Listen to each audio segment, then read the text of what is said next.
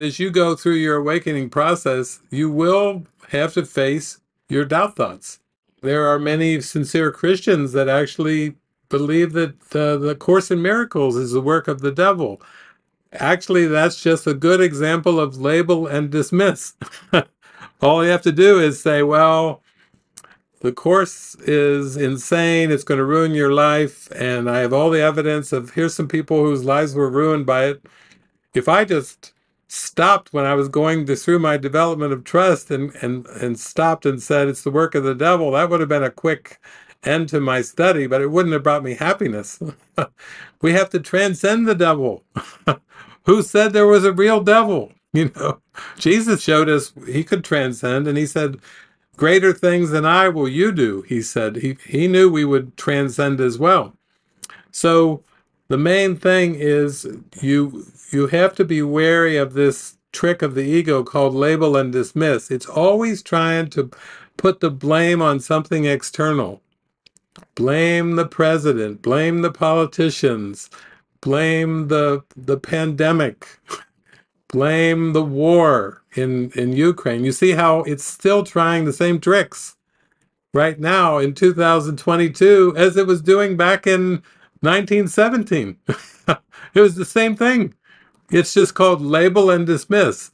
Oh, we'd all be happier if there was no war here and all the politicians got together and they just held hands, like to teach the world to sing in perfect harmony. You see, no, the ego is not going to be singing that song.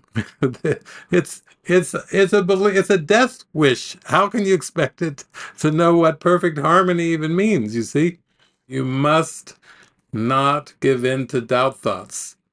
When you read the Course in Miracles, you feel that that's Jesus speaking to you. That's the truth being delivered right to your mind through those words. And Jesus is saying, have faith in me. There will be doubt thoughts that will arise. The ego is unconscious. It will come up. Sometimes you'll feel these doubt thoughts in your mind. Sometimes they will be acted out in other people. But don't be tricked either way.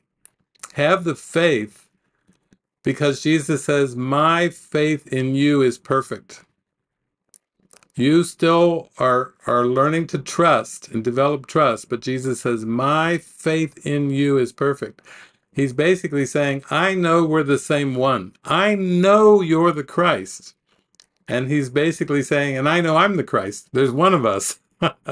And God created us.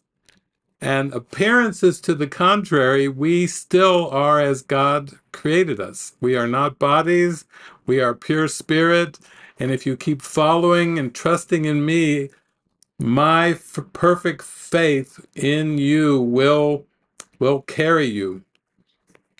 In fact, Jesus at one point says, I stand at the door.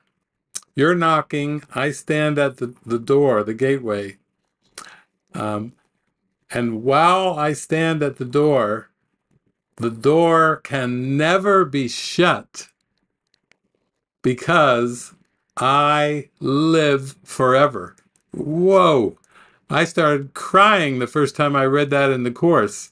I stand at the door, and as long as I'm at this door, the door can never be shut, and I live forever.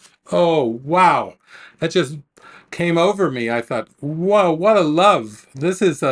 Jesus has perfect faith in me, even if my faith isn't perfect.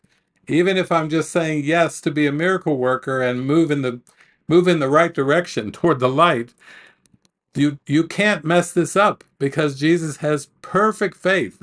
He knows who we really are. We're all the same Christ.